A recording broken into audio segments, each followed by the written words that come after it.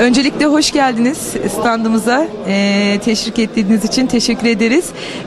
Balıkesir tanıtım günleriyle ilgili fikirlerinizi almak istiyoruz. Ne düşündünüz? Teşekkür ediyorum. Balıkesir'i Ankara'da görmekten gerçekten mutluluk duydum. Yıllardır bu merkeze gelirim. Başka şehirlerin gelip kendini tanıtmasını gördükçe Balıkesir adına hep üzülürdüm. Balıkesirli hem birbirini tanımıyor, yani Ankara'daki insanlar, hem de Balıkesir kendini gerektiği kadar tanıtamıyor. Esasında Balıkesir Türkiye'nin bir yıldızı.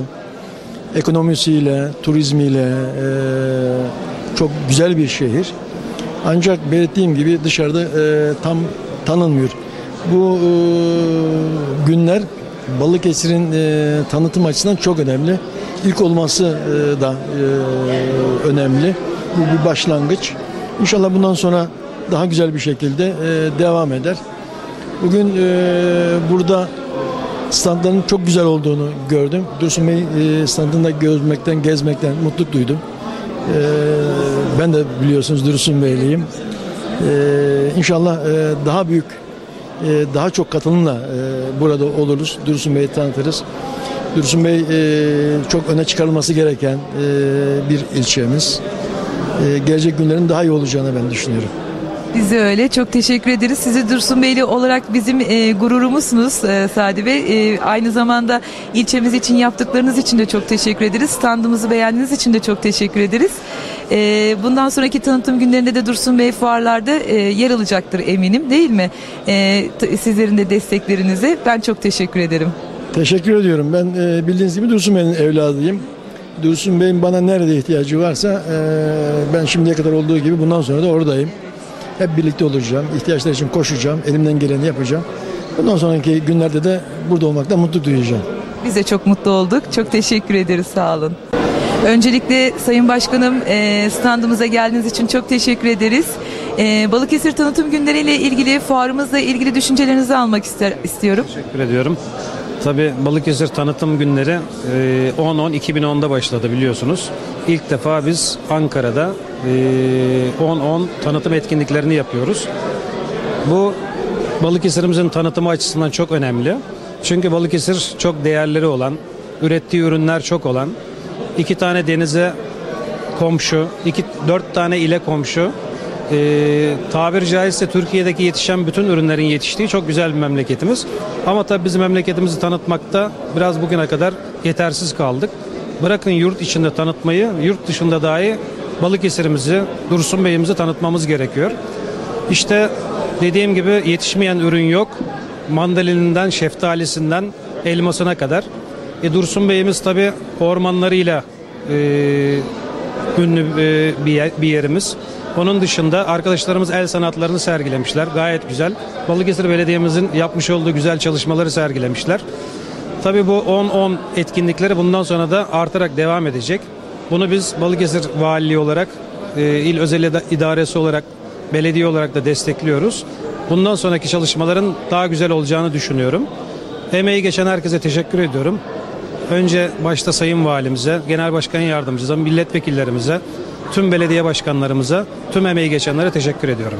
Biz çok teşekkür ederiz. Hoş geldiniz Ankara'ya bizimle birlikte. Balıkesir tanıtım günleriyle alakalı fikirlerinizi, düşüncelerinizi kısacık olsa da alsak seviniriz.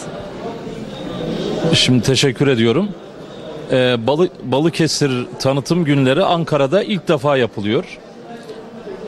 Bunun ihtiyacının olduğunu burada bu organizasyonda gördük.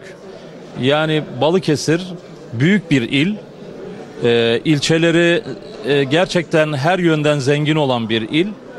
Onun için Balıkesir'de bunun yapılması gerekiyormuş. Biz de bunu burada uygulamayı yapınca öğrenmiş olduk. Hatta açılış programlarında konuşulduğu gibi ilk önce Balıkesir kendisini tanıyor böyle organizasyonlarda.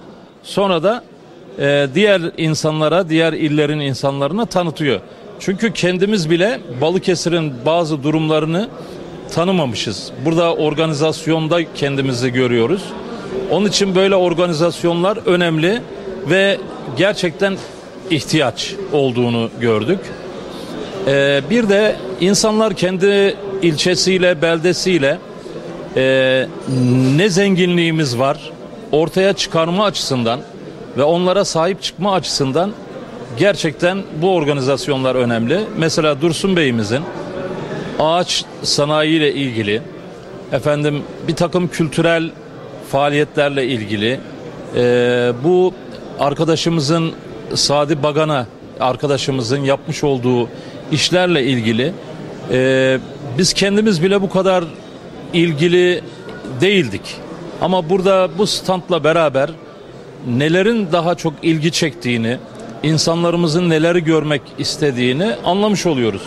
Bu yönden de çok önemli bu organizasyonlar. Ben bunu inşallah bundan sonra İstanbul'da, Fesane'de de yapılacak olan Balıkesir tanıtım günlerine bir alıştırma olarak görüyorum. Daha güzelini ilçemizle ilgili ve Balıkesir'le ilgili İstanbul'da da yapılmasını arzu ediyorum. Bunu Sayın Valimize de paylaşacağız. Bu konuda tabii ki arkadaşlarımın çok emekleri var bu konuda. Birlikte olunca çok güzel şeyler ortaya çıkıyor. Bizim bilhassa Dursun Bey'imizin barana kültürümüzü de inşallah cumartesi sabahı görecekler. Bu da önemli bir kültürümüz. 29 tane türküsü olan, folkloru olan bir ilçe bizim ilçemiz. Bir de Sucuklu Şiir akşamlarını yarın akşam saat 17.30'da 10 şairden 10 şiir olarak burada icra edeceğiz. Yani Sucuklu Şiir akşamları marka olmuş bir kültür etkinliği Türkiye'de. Bu şimdi Ankara'da da konuk olmuş olacak. Ankara'ya konuk olmuş olacak.